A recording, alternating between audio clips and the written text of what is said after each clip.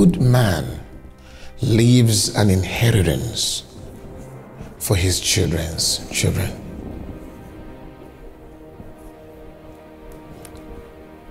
At least now, from the biblical definition of a good man, we cannot tell who is a wicked man. Can I ask you a question? Who is a wicked man?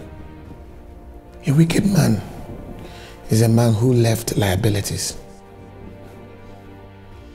for his children. I once preached many years ago, I said, don't bring children into this world when you cannot leave an inheritance for them. In fact,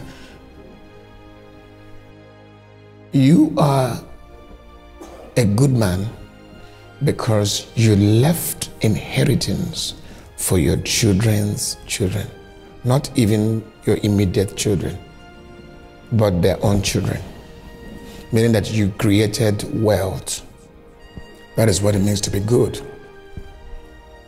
A wicked man is one who does not and who did not leave an inheritance for his children, talk less of his immediate children, and talk less of himself.